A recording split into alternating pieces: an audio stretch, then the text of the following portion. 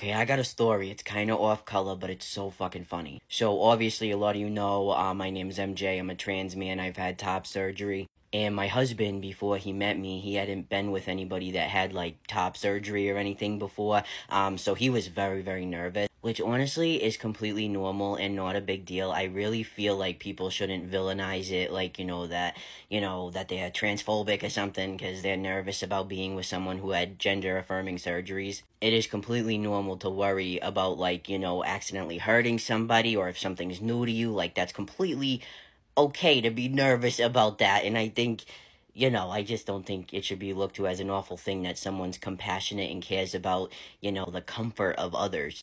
But anyways, my husband was really nervous. He was really nervous about, like, touching my chest at all. Now, here's the thing. For people that aren't familiar with top surgery, I have to be very careful of how I say this. But basically, your ripples, they get taken off and sewn back on. In the kind I had anyways. So that's something, like, my husband, he was, like, freaked out by a little bit. Well, one day we're getting it in, right? And I had an earring in, and the rubber back of the earring fell, and it fell on the floor. And it, like, bounced off, and it kind of sounded like an eraser. And my husband all of a sudden freaks the fuck out. He's like, oh my god, what was that? I'm like, what the fuck is your problem? It was just the rubber back of my earring. Because I didn't get what he thought happened at first. He thought my ripple fell off and then was bouncing on the floor.